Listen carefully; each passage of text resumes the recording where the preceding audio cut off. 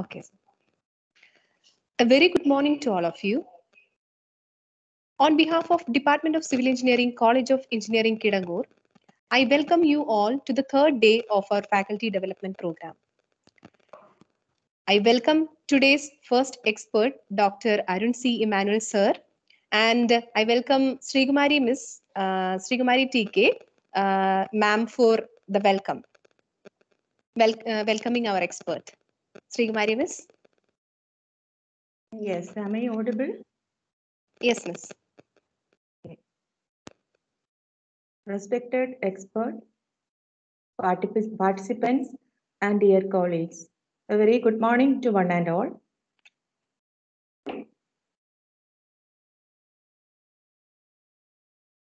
With immense pleasure and privilege, I am here to introduce our expert for the session, Dr. Arun C. Emmanuel, presently working as Assistant Manager, Technology and Skilling, ULCCS Limited. He did his BTech from NIT Calicut, MTech from IIT Madras, and PhD from IIT Delhi. His area of interest is in the domain of building technology and construction management, with primary focus on construction materials.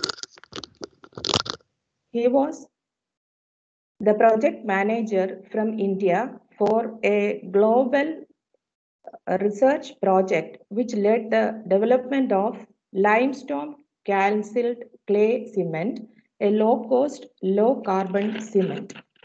He has published 5 international journal papers and over 15 international conference papers. He has more than 10 years of experience handling various roles and responsibilities in the industry and academia.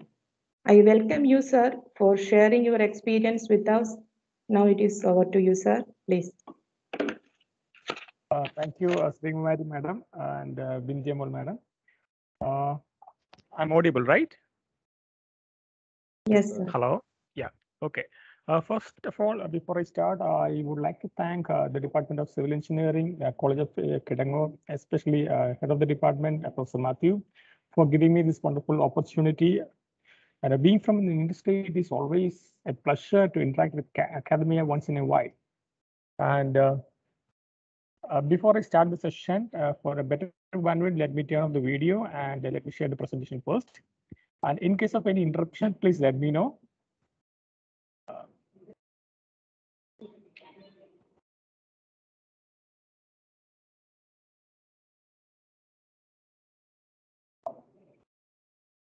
Are you able to see the presentation? Yes, sir. Yeah, okay. Yes, sir. Clearly. Okay, fine. Let me know in case if the sound is lagging behind the slide. Maybe I need to adjust it. Well. No, sir, it's correct. Correct. Okay. Now it's all set. Okay, good. Yeah. The topic that I would like to take it is the cement industry and challenges and recent advances. Well, as far as the Indian academy is concerned, we don't really emphasize on the material part in the graduate level courses, right? We hardly have one concrete technology, and we don't really develop further on the aspect of materials in terms of civil engineering or construction is concerned. But however, it is really important for us because whatever we do is, be it our design, be it our construction, it is all about materials. So it's really important for us to emphasize on different materials that we actually do as far as the civil engineering is concerned, where the cement is one prime material that we really need to focus on. Does the cement industry is one such an industry that we really need to focus on, that we really need to talk, that we will see in these presentations. The outline of the presentation is, at the very first, I'll give a very brief about the cement production process and the hydration mechanisms. And then we go for the present and future of the cement industry, particularly with the focus of India. Then we go for the present challenges and various approaches to address the challenges in terms as far as an academy is concerned. And then once you address the existing challenge, there could be some future challenges also that could potentially lead to a research opportunities. So these are the things that I would like to talk about in my presentation.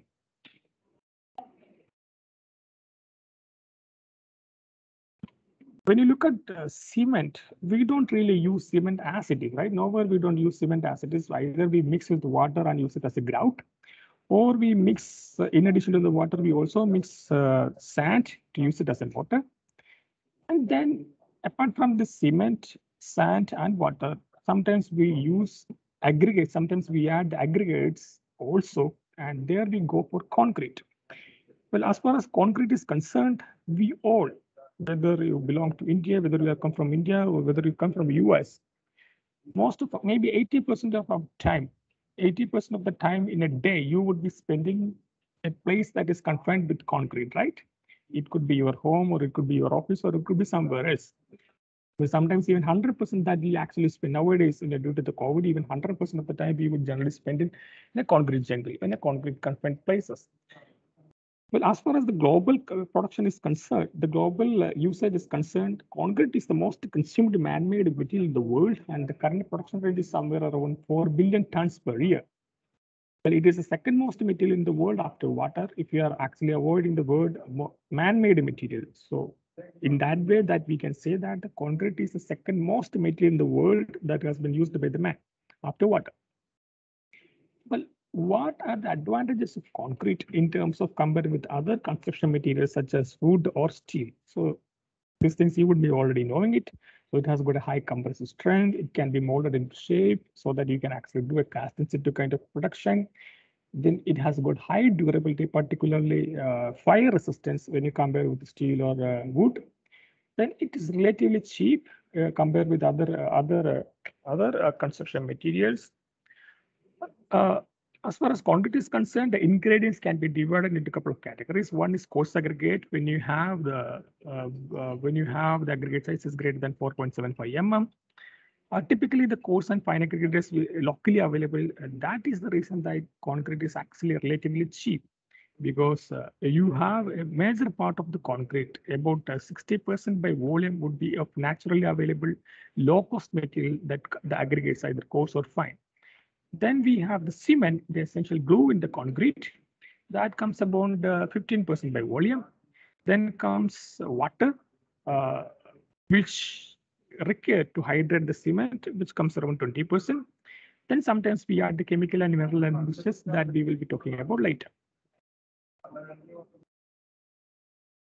Well, coming to the cement, as you know that cement is a very fine particle. It is grayish in color. Its particle sizes ranges from 1 to 300 micrometer, where the micron is 10 raised to minus 6 meter.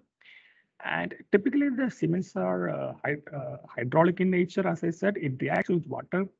When you add water in the cement, what happens is that it reacts with water, and that reaction is called hydration reactions. And due to this hydration reaction, you form a couple of products that is called hydration products. And when these hydration products, over the time, these hydration products bonds with the aggregates, the concrete, and solidifies over the time.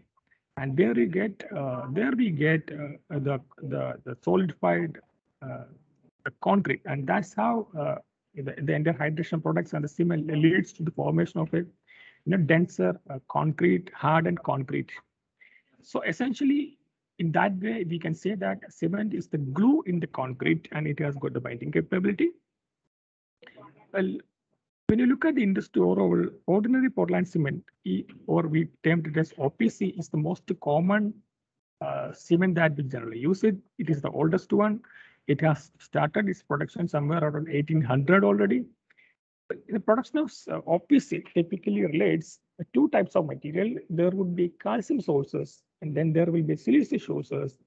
It mix up together, heat up to around 1500 degrees Celsius, you form clinker nodules. And then this clinker nodules, and with a little bit of gypsum, grind it in a ball mill, you get the ordinary Portland cement. Now let us look at it. What are the calcium source and what are the solution sources material? It's a pretty naturally available material. The calcium source of materials are typically limestone, that is CaCO3 in chemical formula. When you heat the limestone, that is CaCO3, decarbonates, it becomes CaO and CO2. It becomes carbon dioxide and quicklime. Right? And the CO2 it will elaborate to the atmosphere, and CaO is the one that we see the calcium sources. Then we have a silica that is actually comes from the clay, which has chemical formula SiO2. But typically, clay does not really does not completely on the silica form. It is an aluminum silicate, so you will also have the aluminum Al2O3 in the cement. Although it does not may not be really required, but sometimes, most of the times, even almost all the time, clay does not be on a pure form. So it is basically on aluminum silicate form. Then we have an impurity called iron oxide. Iron size actually comes from clay. Then since we add the gypsum, we also have the sulfate content in the cement, in the OPC. So these are the typical components that we can see in the raw material. Let's look into the schematic diagram of the production of ordinary Portland cement. In general, we start the production process from the mines. It could be a clay mine or it could be a limestone mine. Then you use the excavator. You get a boulder type of materials. It goes for a preliminary crusher, and then it can go to the secondary crusher. From there, the limestone or the clay will go to the proportioning silos. The proportioning, typically, as I said that it would be 80% would be limestone and then 20% would be clay. Well, it actually depends upon the chemical composition of the raw materials. In the proportioning silos, it will actually proportion based on the chemical compositions. Then it goes to a grinding mill where it make it in the ground, it could make it into fine powder. Then it goes to a preheated tower. Nowadays, almost every industry, almost every production plant, there will be a preheated tower in which you use the waste heat to do a preliminary heating of the raw material. You would be reaching up approximately 150 to 200 degrees Celsius, where you can actually evaporate all the moisture that is present in the raw materials. From there, it passes through a cement kiln, in which the temperature ranges up to 1,500 degrees Celsius.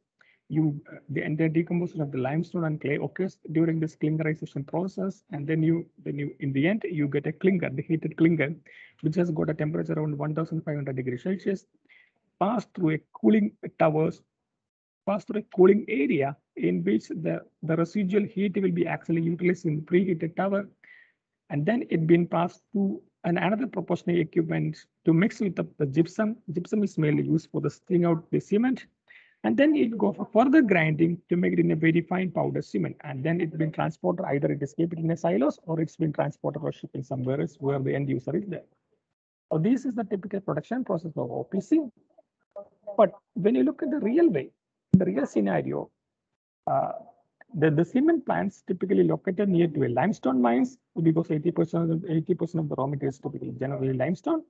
It acts like a campus. This picture represents. This picture is from a cement plant in Gujarat by Ultratech. It's in Kovaya district. It's in Kovaya. It's like a campus. The production rate is approximately about 4 million tons per year. That means about 10,000 tons per day. So that's how the production capacity is there. It would be looking like a campus where you will have the schools, you will have shopping complexes, you have apartments, you will have almost every facility of a township in a very remote village. So that's how the cement plants really works. You have a cement. Hello? Am I audible?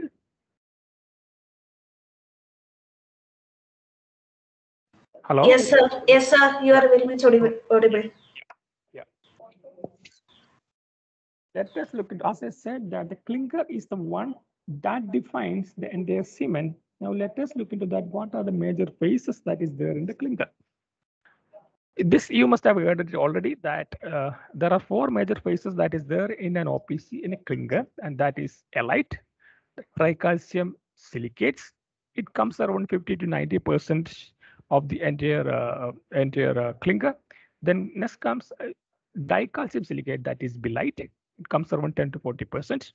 Then we have aluminase, tricalcium aluminate, or simply known as aluminate. Then we have tetracalcium aluminoferrate, or simply known as ferrite. it comes to be a very 5 to 15% in terms of the composition, in terms of the proposition. Then we also have a bit of minor phases like MgO, SO3, N2, and KTO, depending upon the impurities that is present in the raw material. Well, it is always important to understand before we proceed further. It is really important to understand the basics of cement hydration mechanisms. As I said, that the cement is a hydraulic material. It reacts with the water. Let us see all these 3-4 phases. How does it really react with the water, and what are the products that has been formed? Well, when you have the C3S or the halite reacts with the water, you get this product called calcium silicate hydrate, or CSH in a generic notation. And then you have CH, that is calcium hydroxide, or we also call it as a Portlandate.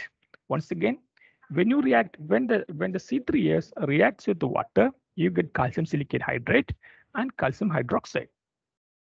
And this is the same case in terms of C2S, or the belite also reacts with the water. You have the similar kind of product, that is CSH and CH. Although it's the actual amount of production, the amount of hydration production may vary.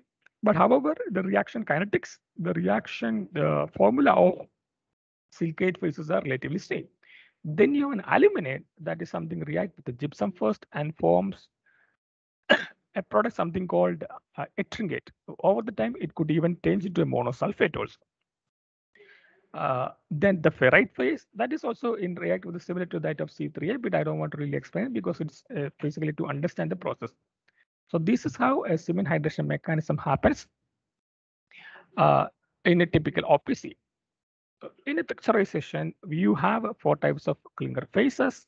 Then you add up with the water. The blue one in the diagram shows the water phases. Over the time, what happens is that the hydration products, the CSH or calcium hydroxide, that is relatively, in compared with the clinker phases, the density of these phases are relatively low. For example, the halite and belite, the density is 3 gram per cc or whatever it is. Where in the terms of CSS, the main hydration products, calcium silicate hydrate, the density is 2, and the calcium hydroxide density is somewhere around 2.4. So that eventually means that you will get a better volume efficiency, where the volume that has been filled by the water is now filled with the hydration products. So that's how you get a better binding capacity, because you are actually filling up the void spaces by the hydration products. Then you also have a bit of minor phases, like not really relatively smaller phases like AFT, that is called ettringate. Then you have some other phases like monosulfate. There could be few other phases too, depending upon the chemical composition of the impurities that is present in the cement. Now let us look into the statistics of the cement production all over the world and India. Now, when we look at, there's a thumb rule. It's called, the cement production is generally depending upon 2 aspects. One, the development, the GDP or the development status of the particular country and its population. When you look at as a thumb rule, when the population growth rate is somewhere around 3x over the decades, over these years, the cement production is actually on the 34x. So that eventually indicates that it has got a huge influence on the population as well as the GDP. For example, in the case of in the global standard, the cement production, the per capita consumption of cement is somewhere about 450 kilogram per person per year, whereas India is somewhere around 190 kilogram per person per year. That eventually means that there's still scope for, there's a lot of infrastructure development is yet to come. There would be a lot of development is yet to come. Well, in a way that the cement production is a kind of an indicative to the economic growth of a country. Look at the future demand for the cement and what are the current production rate of the cement in terms of different countries is concerned. As you see that the China tops the world in terms of more than 2 billion ton per year at present, and India would be somewhere around 450 million ton per year. And then the other countries, other developing countries like Brazil and all, it's there. But over the years, it has been predicted that by 2050, that within 3 years, India is actually going to overcome China in terms of cement production. And we would be the top. We would be the #1 country in the world in terms of cement production is concerned. and it could be approximately 30% of the cement production is going to be from India within 2050. Now, do we have, when we look at this future demand, let us look into the various challenges that the country faces in terms of cement production.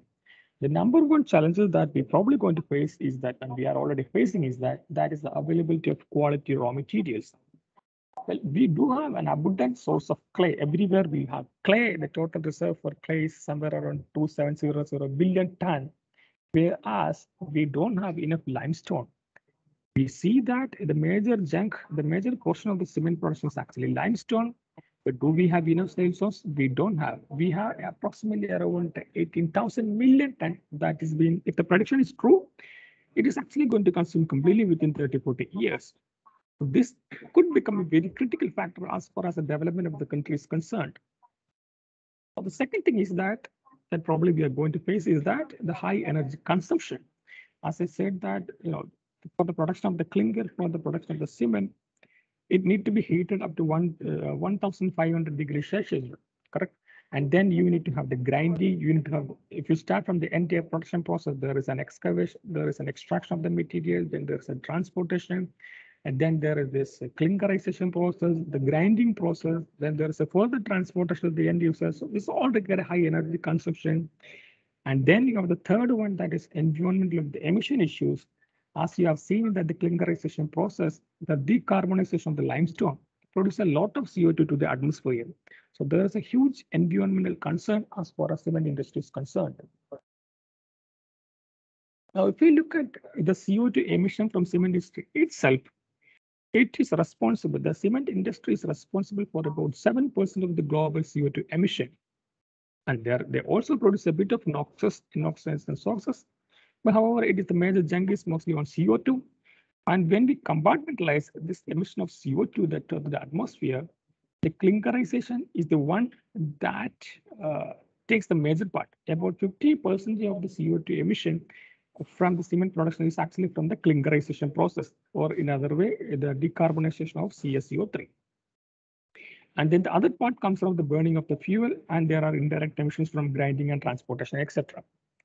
Well, when I said that 1 ton of CO2 is actually produces about, 1 ton of clinker is actually produces 1 ton of CO2, you could imagine in a ball, in a CO2 completely filled with a ball that has been diameter of 10 meters. So that's how the amount of CO2 that has been produced by cement production.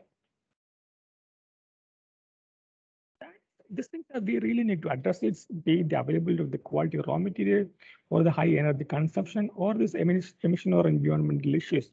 And what are the various approaches that we can actually address these challenges and meet the future demand as far as with the keeping the sustainability in mind?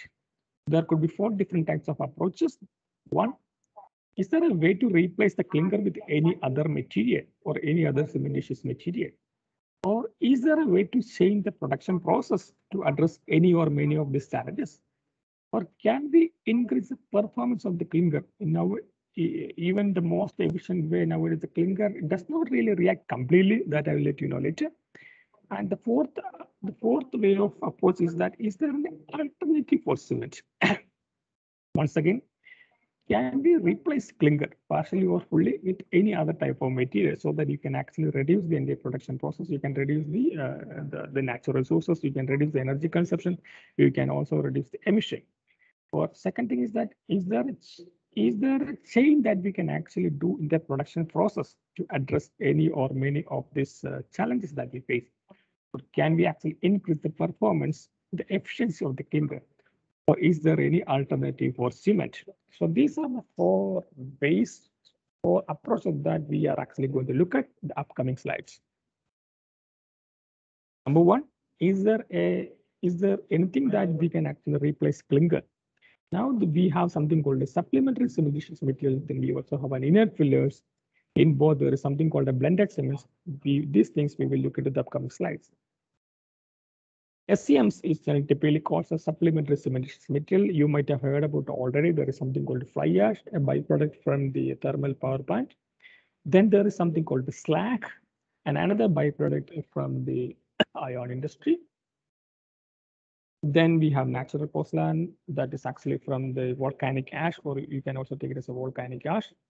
Then there is something called the calcined clay that's from processing that actually produces by a bit of processing of that typical general covered clay. We will see that in later. Now let us look into supplementary cementitious material or in terms of SCM or short as SCM. Supplementary cementitious material are basically it could be naturally available, or it could be industrial bright products, or it could be processed. Now, if you look at the back, fly ash and slag are industrial byproducts. Sometimes you can also call it as industrial waste. Then there is something called naturally available. For example, natural porcelain is naturally available. Then there is a bit of processing one that is, for example, calcium clay. But typically, SCMs are aluminosilicates. If you look into this in the tertiary diagram of CaO, SiO2, and Al2O3, and you could see that the position of these SCMs will actually tell you what are the typical chemical composition that is there in these SCMs. You could see that this fine limestone, it is not an SCM, but however it is an act as a filler. It is basically on the CO mostly because it is a lot of CaCO3. Then the silica form is completely on SiO2. Then slag is somewhere on the Portland cement, which has got more CaO compared to other SCMs. Then you have slag, which is also have a pretty good amount of CaO. Where in the case of natural porcelain or material fibers, does not have that much of CaO.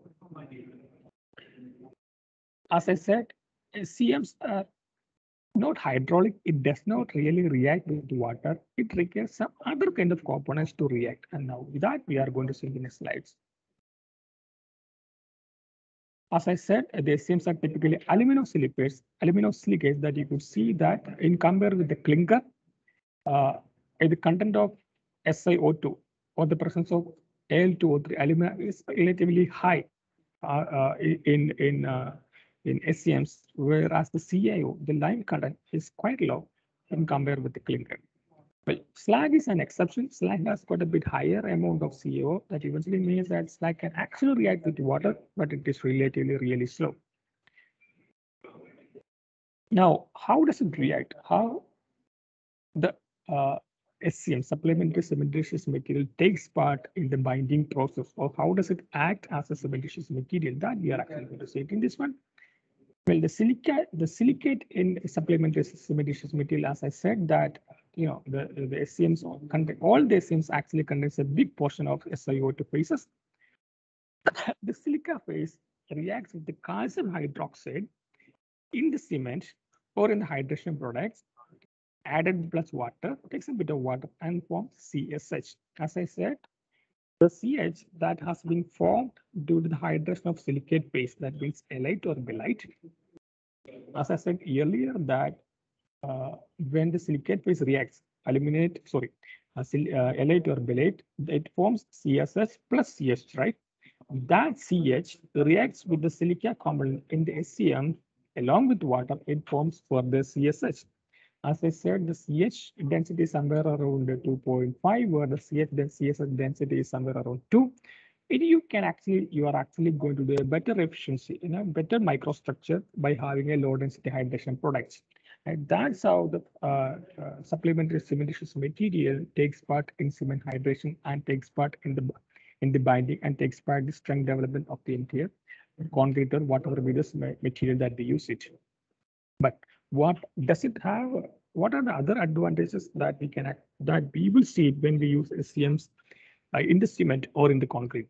One, since it replaces, by using the supplementary cementitious material, you can actually replaces a portion of the clinker. As I said, you cannot completely replace the clinker because you really need CH to react for the SCM to react. With the CH will only come from the reaction of silicate, so you can only replace a portion of the clinker in the cement. But when you replace a portion of the cement, portion of the clinker in the cement, you are actually reducing the production cost. You are actually reducing the emission. You are actually reducing the use of natural resources, right?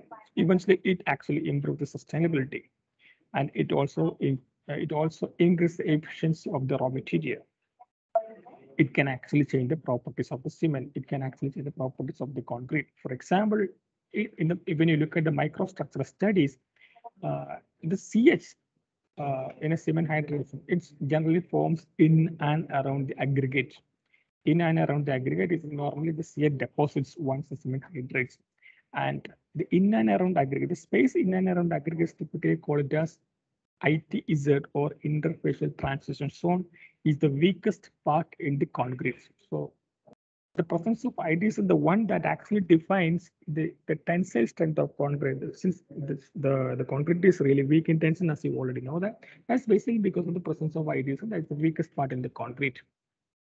So once you have the CH, once you put these SCMs in the concrete, what will happen is that the CH presence in and around this ITZ can actually form CSH, and it can actually increase in the performance. It can actually give a better bonding, or can reduce you can actually reduce the weakness of the ITZ and put a better strength in that way.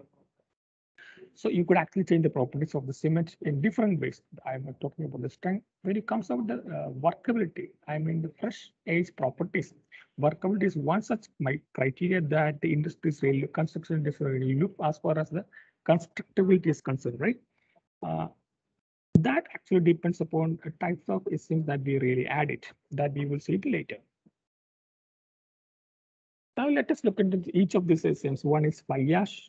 That is quite common in India because we have a lot of thermal power plants across the country.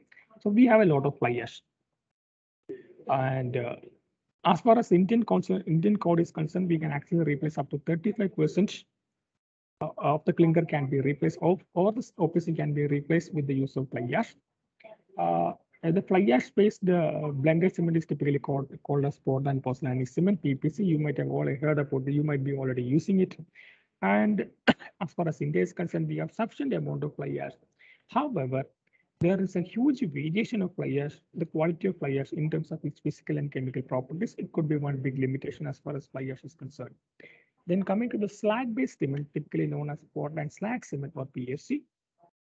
Since slag has got a higher amount of CaO present, we can actually go for the replacement level up to 70%.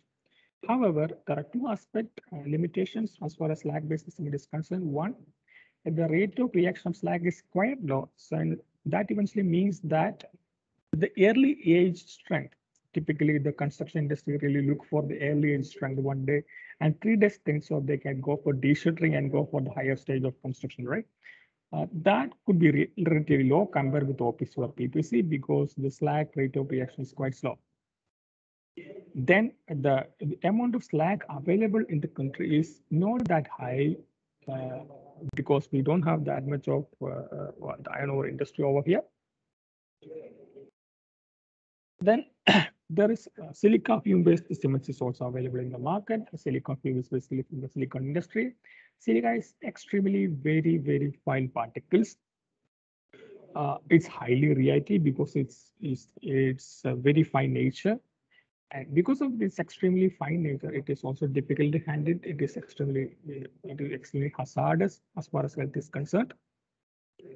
However, its early strength is very high because it has actually accelerate the hydration. It can actually accelerate the entire hydration process. But consequently, the water demand will also become very high, or the workability is going to be relatively low when you use silica fume over there. Then there is something called natural phosphana, which is not really common in India because we don't have an active volcano anywhere near within the country. So we don't have that kind of natural phosphana based cements across the country. If you look at the total statistics, it's about the 65% of the current cement production is Portland Pozzolanic cement, fly ash based. Then about 8% is Portland slag cement. Then 24% is still we are using ordinary Portland cement, and 3% some other cement like super sulfate or high alumina cement or what's also. Now, it's really important to look at the availability of SCMs and its usage. Silica foam is extremely low as far as availability is concerned. Then comes natural pozzolana. This is the global standard I'm talking about. Then there's a slag. However, most of the slag that has been produced is actually used by the cement industry. Then comes fly ash. although there is a quite amount of fly ash is available across the world, even within India, but the usage of fly ash is quite low. Maybe you can say about 25% only. That's fundamentally because there are a couple of reasons. One, the prime reason is that the high variation, the lack of reliability of the properties of the fly ash is one prime concern. The second could be the available, because although we have a lot of thermal power plants, there's hardly any thermal power plant near to Kerala or some location. In location based, it could be some difficulties faced for using the fly ash. But there is some other material that is called calcium clay. That's quite abundantly available. So the academy or the industry is actually keen to look at how calcium clay can be really used it as an SCM in cement, so that we can actually reduce the natural resources. There have been a recent research that has been acted for the last 5 years for the development of a calcium clay based cement. Now let us look at what is calcium clay and how does it really process. Calcium clay is actually it's a processed clay. You might be aware that clays could be different types of clay minerals are available, like illite, cavolanet, and montmorillonite. Then you have a cavolanet clay, and then it decomposes or do the dehydroxylation process by heating up to somewhere around 700 degrees temperature. It dehydroxylates, it removes the structural water from the crystalline phases, it turns into amorphous phases or in a reactive phases, and that's how you get the calcium clay. And the dehydroxylation process is called calcination. The process plus the material is called calcium clay. You get, due to this calcination process, the crystalline non-reactive carbonate clay transforms into amorphous metacarboline, which is been reactive. It becomes an SCM. It can actually react with CH. That is available. That is actually from the silicon hydride. It becomes an SCM. But I said there is a process involved to make the clay into reactive. That is called calcination. So basically, it's a simple process that heat up to 650 to 70 degrees Celsius. Now you might be saying that, oh yes, there is a heating process there. There is an energy consumption is there. There is a little bit of emission is also there. However, when you look at if you can able to replace the clinker with it, there are two things. One, the process of clinkerization directly emits CO2, where the calcination does not really emit CO2 directly because it is just a dehydroxylation process. And second, the temperature is low. In terms of clinker production, the temperature is about 1,500 degrees Celsius, where this temperature is somewhere around 600 to 750 degrees Celsius. Now, and using this calcium, there have been a recently developed cement is currently in the market, especially in some of the countries abroad. And India recently has made a standard on it for the production of limestone calcium clay cement. The typical composition of the cement is about 50% would be clinker, and 30% would be calcium clay, 15% limestone, and 5% gypsum in terms of weight. And how does the synergy work in limestone calcium clay? That we will look into that. When you look at the figure, you could see that there would be 3 main components in the cement, that is clinker, calcium clay, and limestone. And the clinker and calcium clay, since I said calcium clay is an SCM, it can react with CH in the cement. So there is a pozzolanic reaction that has been happened between clinker and calcium clay. Then you have limestone and clinker. Well, the good thing with the limestone is that although we are actually adding limestone without any process, without any clinkerization as it is, limestone is a very fine particle when you grind it, by the way. The good thing is that it's spherical in nature. When you have a material that has been spherical in nature in cement, it can actually give a better workability because its friction, the friction between particles would be reduced when you have a spherical particle in the cement. So it gives a better workability. Plus, it also acts as a filler. I will talk about filler at the later stages. Then when you look at the synergy between limestone and calcium clay, there is some kind of a new other hydration product that has been formed, and that is called carboaluminate phases. Again, a low density hydration products. So because of these three, the synergy between these 3 components, you have a better denser microstructure when you use the limestone calcium clay cement, and it gives a better strength and a better durability. Now let us look into how calcium clay and limestone actually contribute in the limestone calcium clay cement and its properties. As I said, calcium clay is a highly reactive alumina. Well, when you compare with the slag or fly ash, both are relatively slow reactive phases. I mean, slow reactive SCMs. So the early age strength would be relatively low, very low in compare with OPC. But whereas if we use calcium clay, it contains high reactive alumina. So that eventually means that your early age strength would be high, or maybe even similar to OPC in compare with the when you compare with the fly ash or slag based cements. However, the presence of calcium clay can actually reduce the workability of the cement because it is not a spherical shape. It's an irregular in shape. It increases the friction between the particles. This also increases the workability. This also increases the water demand. So these are some of the disadvantages when I use calcium clay. But we have a limestone also, which can actually compensate the disadvantage of calcium clay when you use it in the cement. Now, limestone, it can actually when you put limestone in the cement, you can actually form a low density carboaluminate phases, which prevents ettringate to monosulfate. Ettringate to monosulfate conversion is a natural process that happens in the concrete, where the monosulfate is a relatively high density product compared to ettringate. When you add limestone in it, this conversion could be very low or it could be even avoided. Limestone, as I said earlier, that it will act as a filler. Since it is spherical in nature, it can increase the workability. And then the good thing is that the limestone that we can actually use in limestone calcium clay cement is actually the low grade limestone. The cement grade limestone, which is extremely pure, which is even have 90% the CSO3 content, where in the case of the limestone that we can actually use in limestone calcium clay cement, the grade can be quite low. So we can actually use even marble dust. There is a lot of marble dust available in Rajasthan area. This kind of materials we can actually use instead of limestone. So overall, the usage of calcium clay based cement, for example, in limestone calcium clay cement, in short LC3, can actually reduce the CO2 emission, and it can actually reduce the consumption of natural resources. Its performance is comparable to OPC, particularly in terms of its early age strength. You have better pore refinement because you have a denser microstructure due to the additional hydration products such as carboaluminates.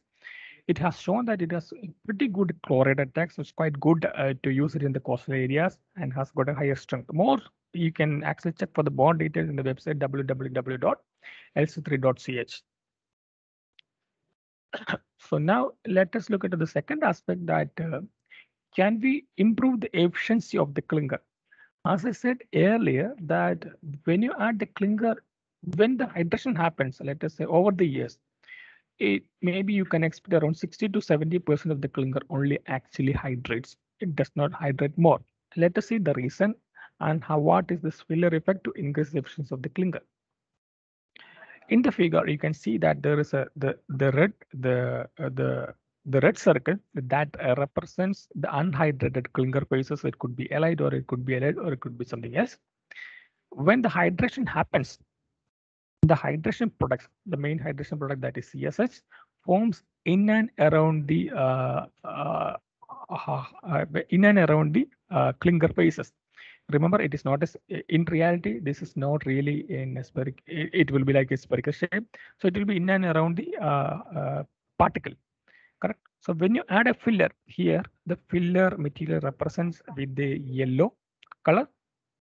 When you add a filler, what happens is that this hydration products will act also forms in and around the filler material also.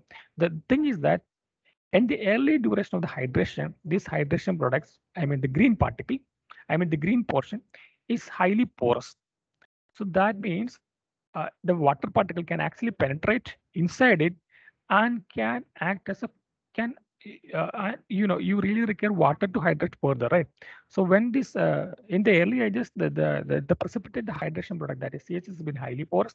You get a lot of water inside and you can actually continues the hydration.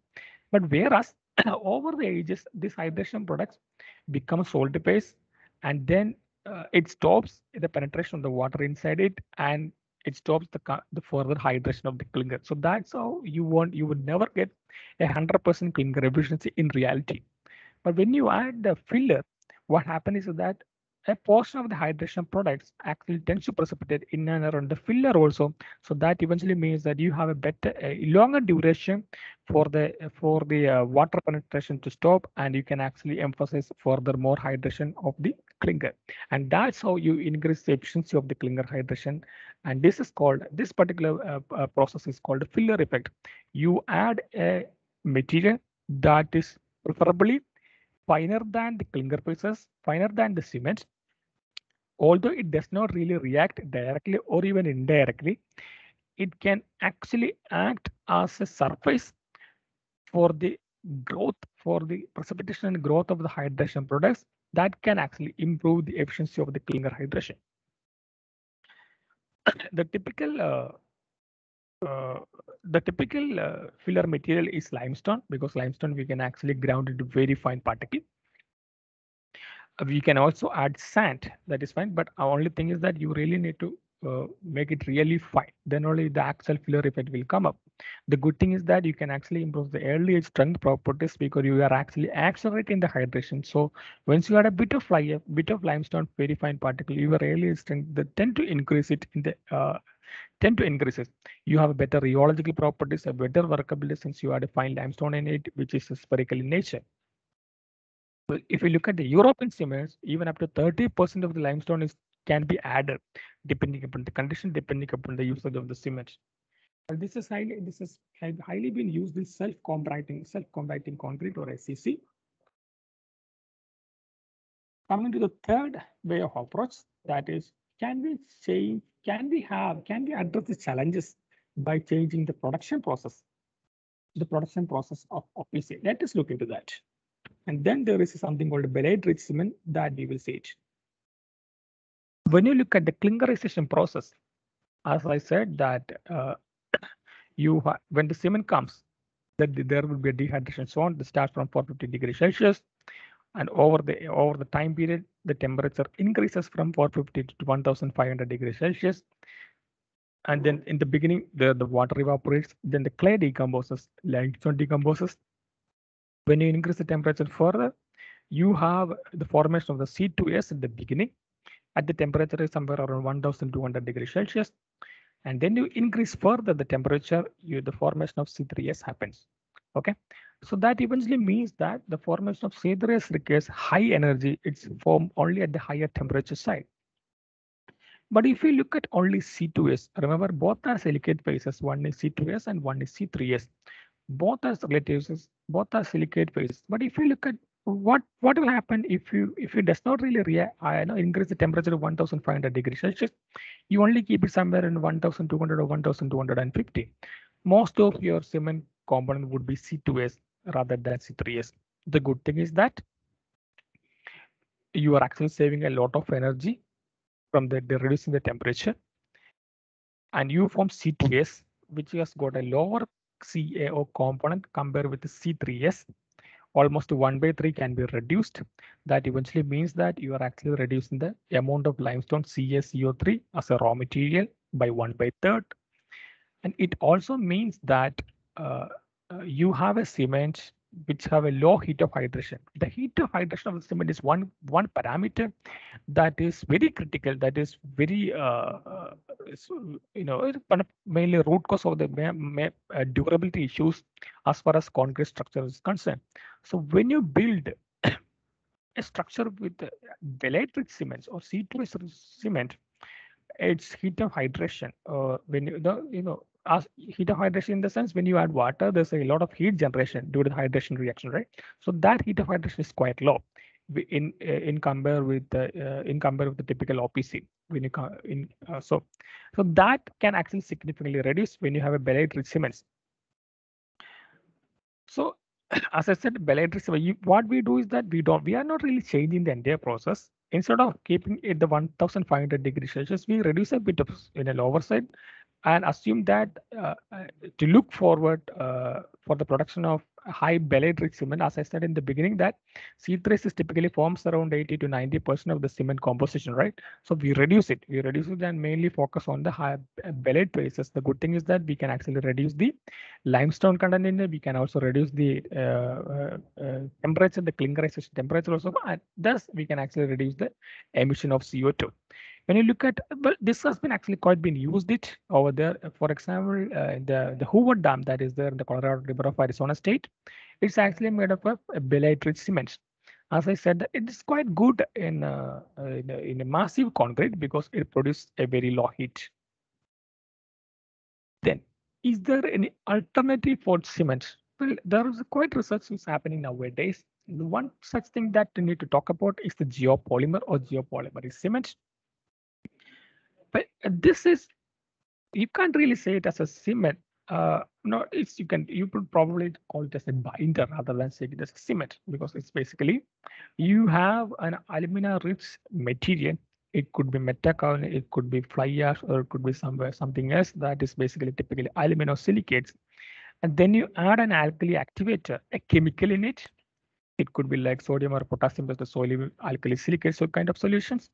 And then it reacts with this alumina silicate rich material or aluminosilicates and forms a kind of a polymerization process happening. It has got a high binding capability and it acts like a binder. So you can actually tell that a concrete with the geopolymer type of material, you can actually contain a concrete without a cement, typically call it as, because you can't really call it as a cement, it's basically a binder.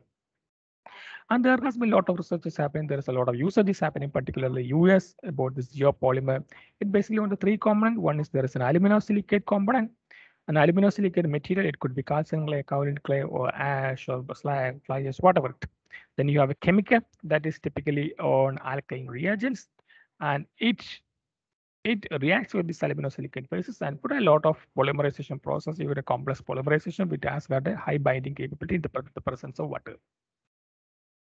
Then there is another research is continuously happening on municipal solid waste based cement or a binder material. It has been happening a lot in Europe because they really want to get rid of the the municipal solid waste. If you look at I'm not really sure about which area in Kerala, there are a lot of municipal solid waste has been dumping over there, and the government or then their the authorities really trying hard to what we can actually use it. So there has been a lot of research has happening. There was a breakthrough also that how we can actually use the municipal solid waste and convert into a binder material, and that can be used in concrete. And in fact, in Japan is actually started the production of municipal solid waste based binder material. But there is another problem is that it has a lot of presence of chloride and dioxins. So having it in reinforced concrete is still a dilemma. Still need to be a lot of research need to happen whether it can be actually used in the reinforced concrete, because it could actually lead a lot of corrosion and a lot of issues to the steel. But when we use, as we have seen it, that there are different types of approaches. We could use a different types of material. We could have different types of process, and then you have a new set of challenges that you would expect by developing all these areas. Let us see what are the new kind of challenges that industry could probably going to face it, because this will actually lead to further research potentials. One such thing is that the variation of raw material properties. As I said that in the beginning, when you use when we use only OPC, I mean, it is relatively clear. I mean, its hydration reaction is really clear. You don't have that much of variation because your raw material composition, your raw material is only two, that is limestone and clay. Its chemical composition is well defined, it's well clear. So it's really understandable. It is well established. But when you use a lot of other materials, when you change the process, or when we use some kind of chemicals in it, then we could probably face a new set of challenges. One such thing is that the size of the external material such as SCM, that how does it really matter? Its size and shape that could potentially influence the hydration reaction, as well as the early fresh properties, as well as the hardened properties. Then its shape, as I said, that the spherical shape could actually increase the workability, whereas the non-spherical shape of the particle could significantly reduce the workability and increase the water demand. Then the chemical composition could influence the entire hydration process and the properties of the cement and the concrete. The presence of impurities could lead to larger issues as far as the durability is concerned. As far as India is concerned, as I already told you that although we produce about 174 million ton per year, its utilization is only 25%, basically because of this kind of variations in the material and its physical and chemical properties. Now, let us look into the various fresh properties that can influence by these kind of materials. As I said earlier, that it is not consistent. It cannot be consistent. It depends upon the material property. It can be the type of the material. It also depends upon the physical and chemical properties of the material. For example, when you look at the water demand, the fly ash and slag can actually reduce the water demand, whereas the silica film or calcium can actually increase the water demand. Then there comes workability. Well, of course, when the water requirement is low, that eventually means that the workability is going to be high. Then there is something called bleeding and segregation. It could actually change depending upon the material, depending upon the how much percent, what is the replacement rate and everything. Then the heat of hydration. The one such thing is the setting times. So all these things really matter when you add an additional material or a supplementary material or a filler material in the cement or in the concrete. And again, coming to the hardened properties, the strength gain or the permeability or alkali silica reaction or chemicals, all these things can actually potentially vary. The one fact is that it is many of the times it is not only in one direction. It could either increase or it could either decrease. So this is something that need to be really worried about, or this is something that need to be that industry need to be really careful when they go for critical construction with the using this kind of additional material over there. So that eventually means, okay, there has been research has been happened a lot with how the presence of cementitious material or presence of this new kind of formation of the cement can be influenced by external factors. For example, this is one study shows the influence of curing temperature on the performance of the blended cements or the performance of the cements that has been based in supplementary cementitious material. Remember, these are temperature typically an ambient temperature that in India you can, in some of the places north you can actually get it at 10 degrees Celsius. In Rajasthan area in summer you'll get 50 degrees Celsius during the summertime, right? So this temperature can actually occur when you cure the concrete in an ambient condition depending upon the season. This temperature can be the practical temperature that can actually happen in India. Now let us compare with three different cements, F3, C3, and S3. That means F for fly ash, C for calcium clay, and S for slag. Now you look at a three different temperature. The strength, I'm only talking about the strength here.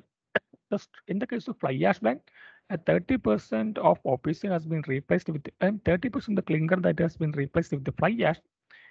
The blend shows a gradual increase in strength when you increase the temperature. Fine, it's okay. But in the case of calcium clay, when you look at it, when you reduce the temperature, its laterite strength is significantly high.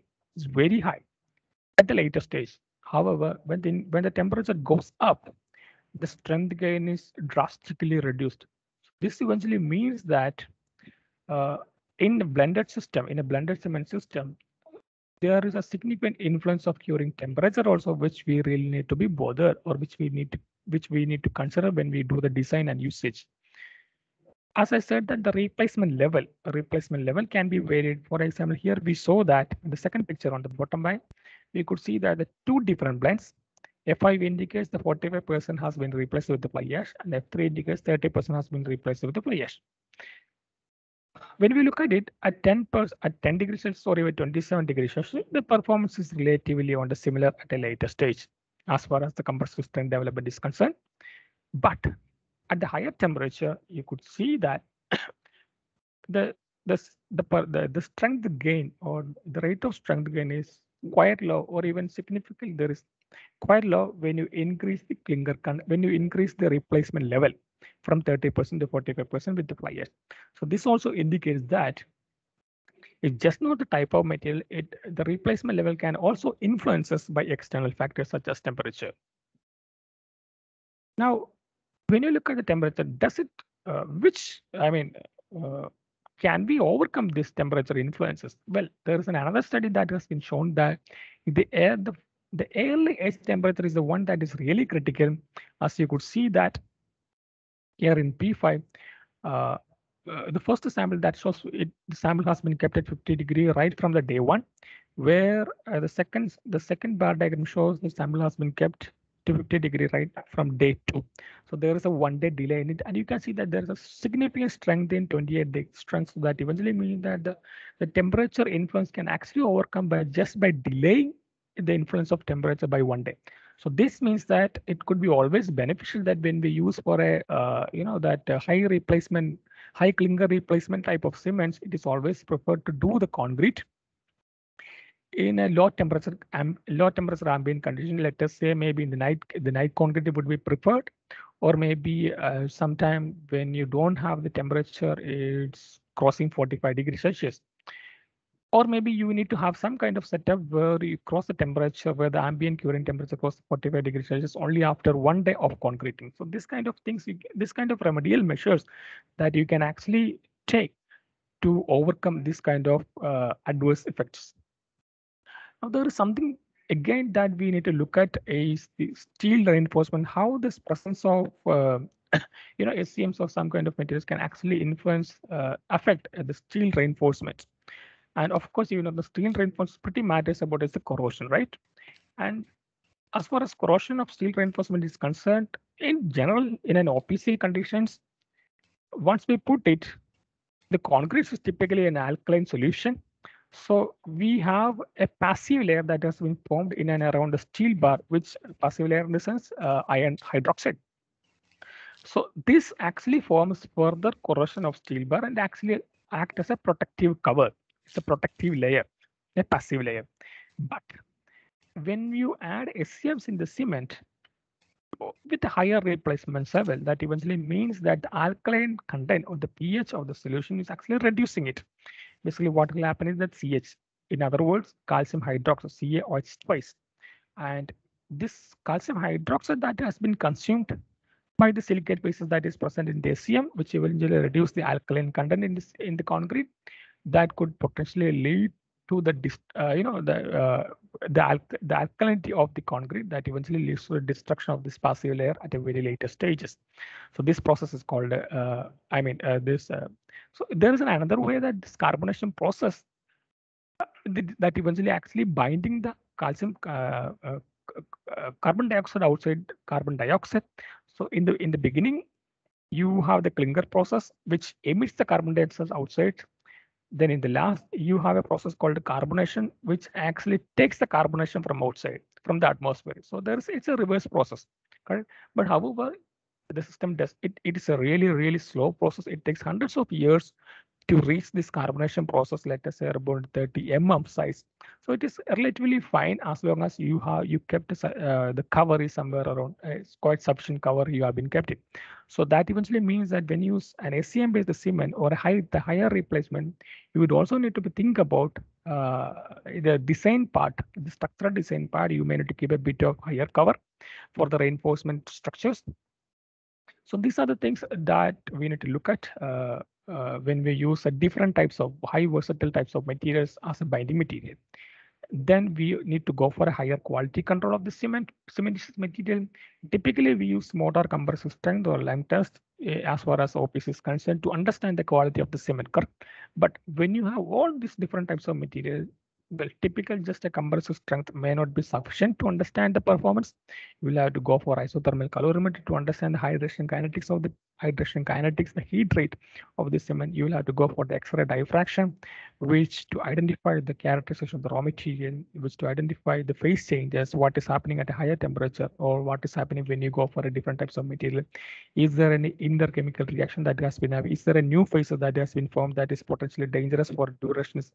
That is potentially dangerous as far as durability is concerned. So these things, you need to have a better quality control, sophisticated equipments to go for a more test.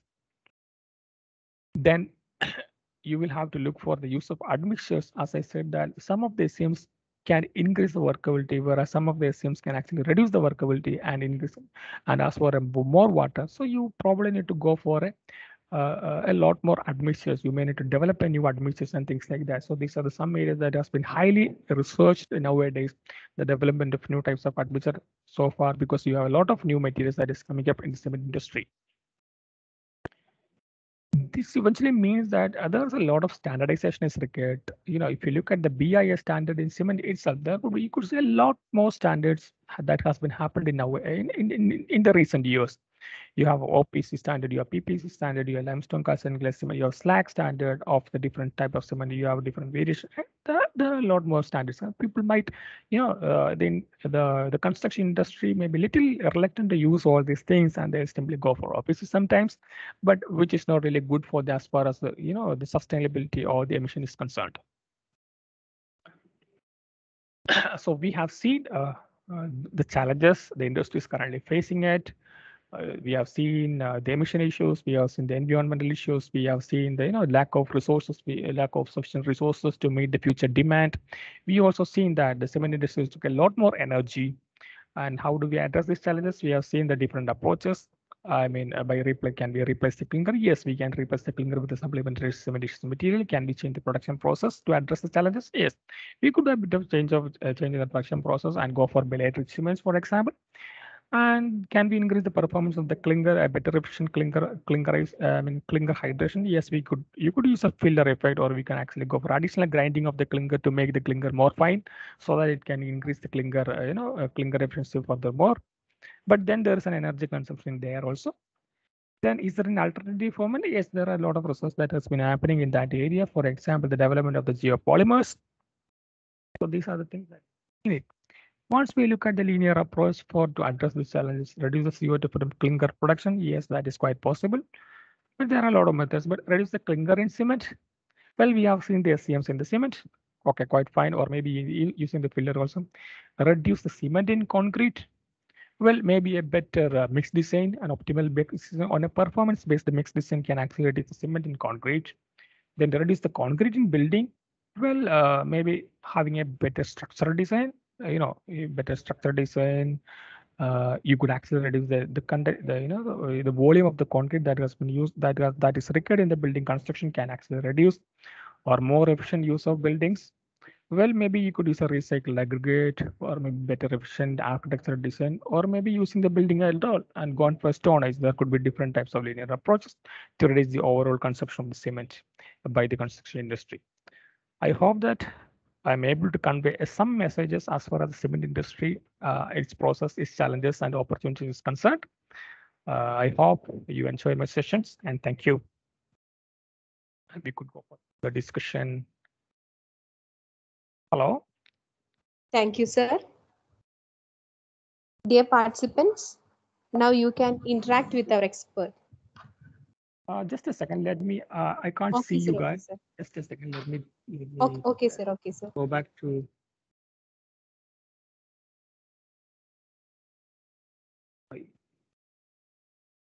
Okay. Yeah. Sir, I have a question. Sure. You have explained lime calcined clay Yes. in the manufacture of cement. What about adding these two materials to the OPC for project works to students? Is it possible, or will it give the result? Oh yes, because you see, as I said that I say a composition, right? In the composition that has been mentioned that the typical composition is 50% clinker and 30% calcined clay and 15% limestone, then 5% gypsum. In the case of OPC, the typical OPC, the composition would be about a 95% clinker and maybe 5% or 5 to 3% gypsum. So of course you can replace a portion of the OPC when like a portion of OPC with either calcined clay alone, or you can take both calcined clay and limestone. But the thing is that in limestone you can actually get it anywhere, but calcined clay, I'm not really sure that how you are actually going to get it. You may need to check with the industry that because there is no industry that has been actually giving calcined clay. That's what I think. Or you can go for one thing that there is something called metakaolin. The difference between metakaolin and calcium clay is that in metakaolin, it is about it's a 95% pure metakaolin. Where in the case of calcium clay, it is about 65% only metakaolin. So you could either purchase metakaolin from the industry because that is quite available. There are agencies that sell metakaolin in it, and limestone. I'm not really sure about whether you will actually can buy limestone directly because all the limestone that we get is really, is extremely in a good grade. Or you can just get a limestone anywhere and then you can make it really fine and use it in the cement. I mean, use it in the OPC. Basically, replace OPC with the content of calcium clay alone or calcium clay plus limestone. Both are fine. It's for the research, right? So it is quite fine.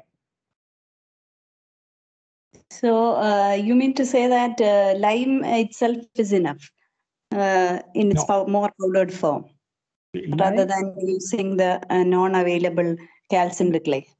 Lime is fine. Lime is nothing CaO. It's fine. I mean, but then you really don't.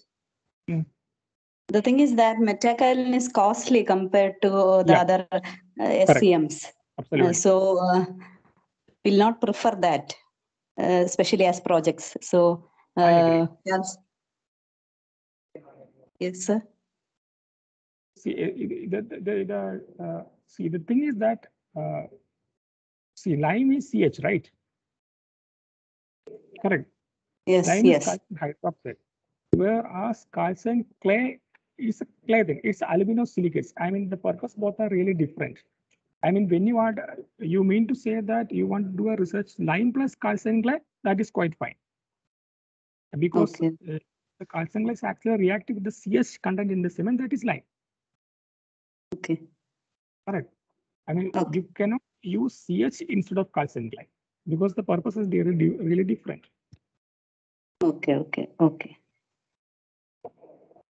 Okay, sir. Thank you. Yeah. Participants, any more questions? Hello. Hello. Yeah. Yes. Am I audible? Yes. Good morning, sir. Thank you for such a informative session. Sir, actually, I am assistant professor at in SVKM's IoT Dhulle, and currently I'm working on a project which is self-compacting concrete, like hybridization of fibers in self-compacting concrete, right, sir? So, like you also talked about some microstructural characteristics, like some of the characterization of concrete, of cement, right, sir? So, what do you suggest me to go for? What kind of microstructural parameters to be analyzed for my self-compacting concrete, which is I am using hybridization of fibers in that. I'm sorry. The last word is hybridization of fibers in self-compacting concrete. So, what do you suggest for what kind of microstructural parameters I should go for? What type of microstructural parameters you should go for? See, as far as self-compacting concrete is concerned, the major parameter that we are actually looking for, workability and flowability without any segregation. Am I right? Yes, sir. Correct. So that is the one that prime parameter to define a fresh concrete to be self-compacting concrete. So as far as microstructure is concerned, that is actually happening after the hardened state. I mean, during the hardened state. I mean, we don't really study the microstructure during a fresh property stage. I mean, fresh stage. Yes, sir. Correct. It's only at the hardened stage. So I don't think as the hardened stage, there is nothing special for SEC. Yes, sorry, your voice is breaking. Hello? Yes, sir. Yeah. See, as far as SEC is SEC alone concerned, there is nothing special to study the microstructure. You can study the microstructure as far as the durability of SEC is concerned. You could look at how much porous this thing, because most of the SECs, I think we reduce these the aggregate size, correct? Yes, sir. Yes, sir. And go for a bit more finer material. Sometimes it could be really an advantage. So this kind of you can actually do a microstructure study, just not for SEC, to compare the microstructure development and microstructure properties in compare with the typical concrete or a typical, the typical mixed design or whatever it is. There is nothing like a special for microstructural study only for SEC. You can have a comparative study. Because as far as SEC is concerned, the major properties that controls or to define SACs, it all comes in the first stage, not on the hardened stage. Yes, sir. Yes, sir. Yeah. No, my question is like, what kind of parameters I should go for to analyze the durability parameters of micro like self-compacting concrete? Oh yeah. As Yeah. I'm using Okay, hybridization of. Fine. Have you heard about MIP? MIP. Yes, Yeah. sir. You might have heard about it, right? Yes, sir. Mercury intrusion porosimetry, that you can go for it. Then you can go for the scanning electron microscopy analysis. Okay. So one Okay, will sir. give the chemical nature of the microstructure, and the other will give the physical nature of the microstructure. Both are in terms of durability concerns. So one such parameter that the durability is concerned, that it's porosity. Correct. Yes, sir. It's the nature Yes, of sir. pores, both the connectivity as well as the the volume. So these things Yes, we sir. can Yes, actually do it sir. through doing an MIP study. Okay, sir. Okay, sir. Okay. But Thank you so much, sir. doing an MIP is a bit, because you are using mercury. I'm not really sure that whether this facility is available. Well, it is available in India. You may need to look for. No, actually, it is not available at my institute, so I'll have to go for outsourcing. So I'm looking for some laboratories and like who can provide me some these tests. So if anyone out there can suggest me any name of any laboratory, so that I can approach them, please let me know. I'm Achal Agrawal You are from from Maharashtra, sir. Dhule. Maharashtra. Yes, sir. I think it would be there in national Where, sir? NCB, Haryana. Okay, It sir. must be there. Yeah. Then Okay, sir. Then IIT Madras, it is there, I think. Okay, sir. Actually, sir, it is it's SERB Chennai, CSIR SERB. It is available there, but yes, sir. I contacted there with one of the scientists, but she refused. She said they are not allowing any like any student or anyone out from their like SERB. So I cannot reach there. But I contacted one of the like scientists there, but they denied it. So I am looking for something. IIT Madras, right, sir? IIT Madras, it is there. In BTSM department, it is there. Okay, so okay. Okay, sir. Thank you so much.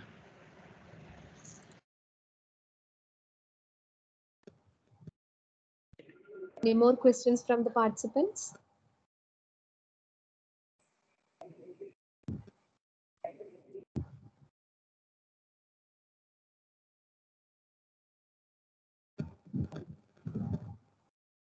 I hope that there are no more questions. Then I think we can move on to the vote of thanks. Any more questions from the participants? Sir, I have one question. Yeah, yes. You can also ask the generic question also. There is nothing that you need to stick to the topic. Sir, my question is related. Yeah. But your voice is relatively low. Can you increase the voice a bit? Oh. Okay, sir. Okay. My question is related to one. My BTech students has their project, BTech project. Okay. So actually, they have designed for an M20 grade concrete, but after casting, immediately the state declared the lockdown. Okay. So they were able to test it after only 86 days, okay, instead of 28 days. Okay. But the strength we found that after testing, we expected around 35 MPa like that, but we got it around above 50 MPa after 86 days. So can you explain this? What is the phenomenon behind that? What is the same?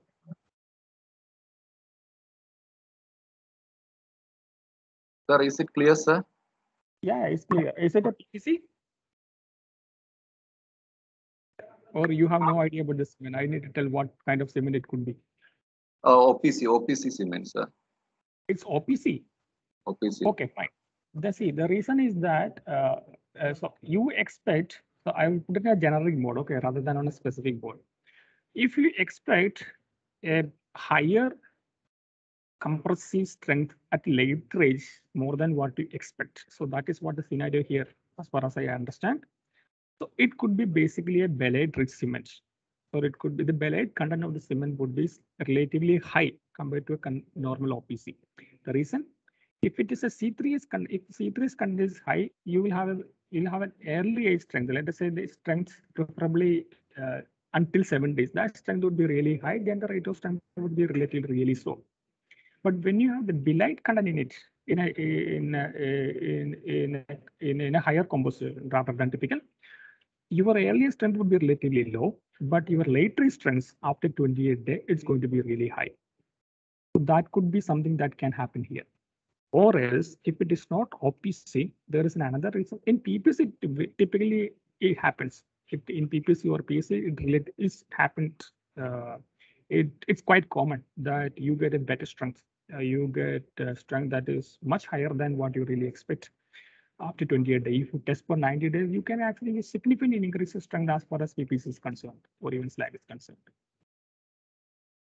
So since you said that it is opposite, that could be the reason that the belate content of the cement would be slightly high, or maybe even much high. Okay, sir. Thank you, sir. It is clear, sir.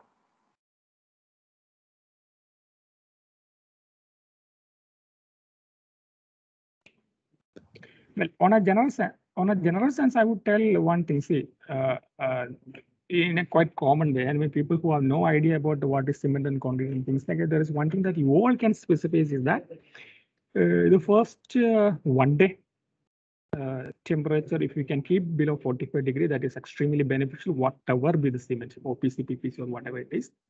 Then, or the first 3 days of the curing, it is really critical. If we can actually take care of the curing of the first 3 days, that is quite sufficient as far as OPC or PPC or even PS is concerned. Quite sufficient in the sense that is critical.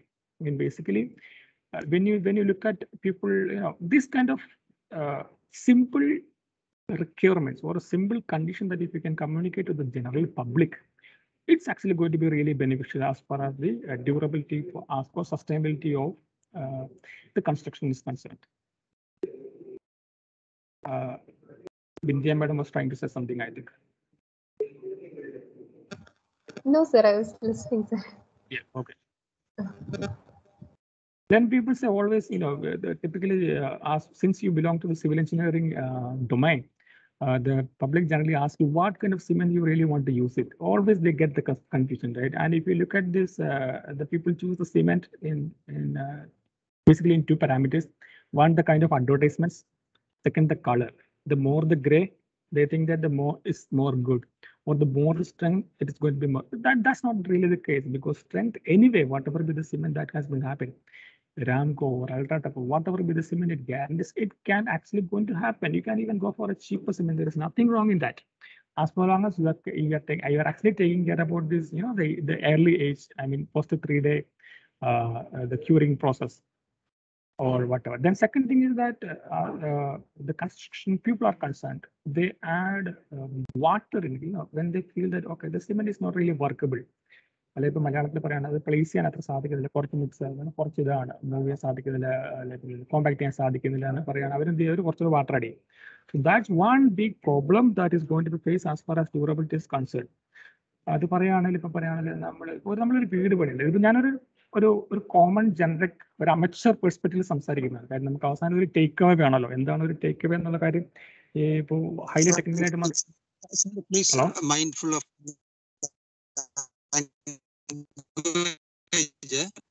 please speak English. Oh, sure. Yeah. People are from.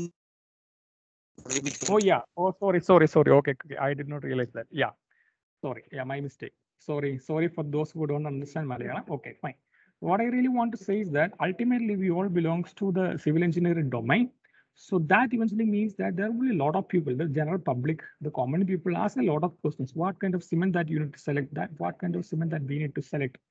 That's one typical question that generally we receive it from the public domain. To my personal opinion, it is completely fine. And for this kind of, the simple, small scale construction, you can take any cement. You can go for a cheaper cement. There is nothing wrong in that. as long as you take over the early age properties, like during the first stage, as well as the hydration, the first 3 days of hardening. I think it is quite completely fine that you can use any cement as far as its grade is okay. I mean, whatever the grade of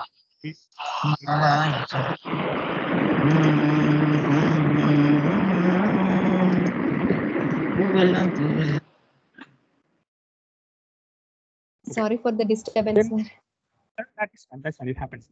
And then there's something other thing that we generally get is that in typical in the general public, when they do the concrete, when they feel that the concrete is not really workable, they add a bit of water again.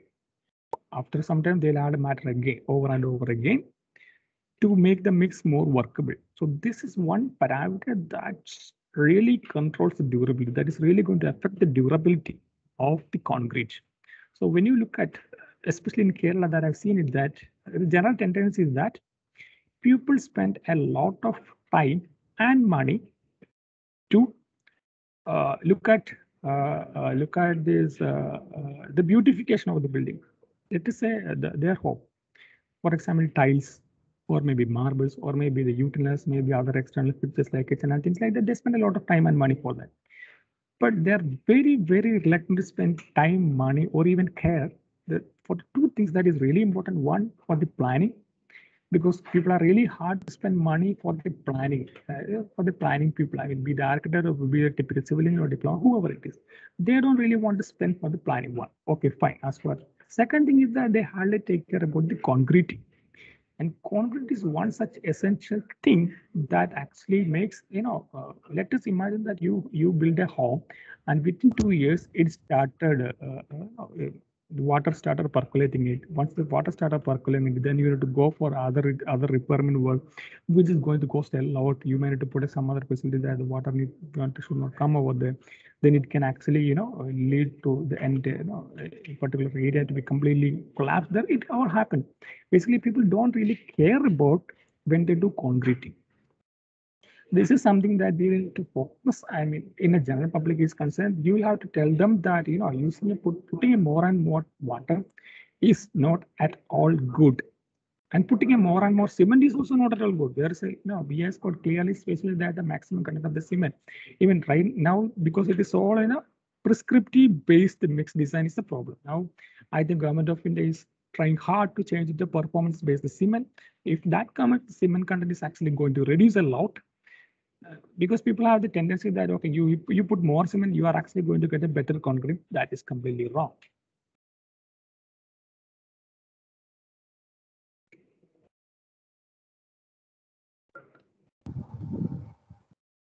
Thank you, sir. Any more questions from the participants? Matthew, sir, can we move on to the vote of thanks? Oh. Please proceed. Okay. Thank you, sir. I welcome Professor Divya S. Nair for the vote of thanks.